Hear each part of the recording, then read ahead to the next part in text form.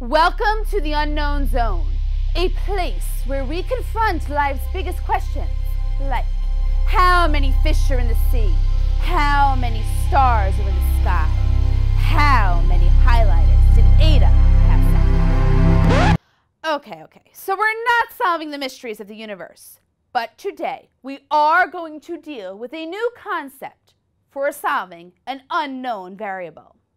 This is the Unknown Zone.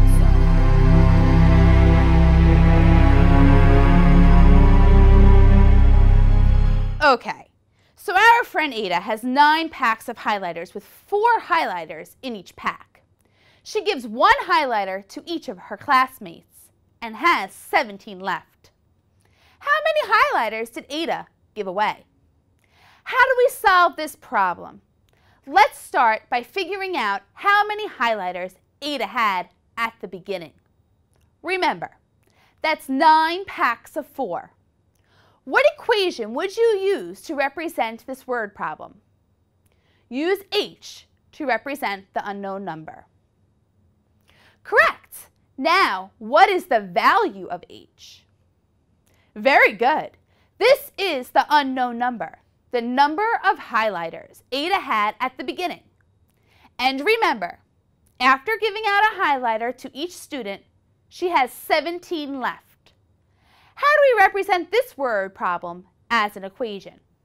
Use g as the unknown number.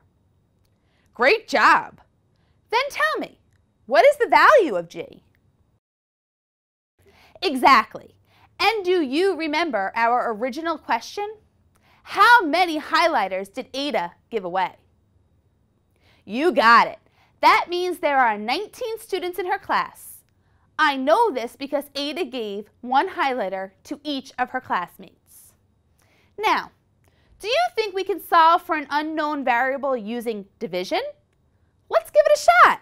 Remember our friend Richard? Oh, hey friends. He's got a bag of 72 marbles and wants to share them with 8 of his friends. That way, we can all play. Good thinking, Richard. Now go and give them out. Oh, I can't wait. Oh no, oh jeez. Oh, Richard, you're always in such a rush. It looks like you dropped 18 marbles. How many does he have left? Let's write out our equation. Remember, we started with 72 marbles and then subtracted 18. Use m for the unknown variable.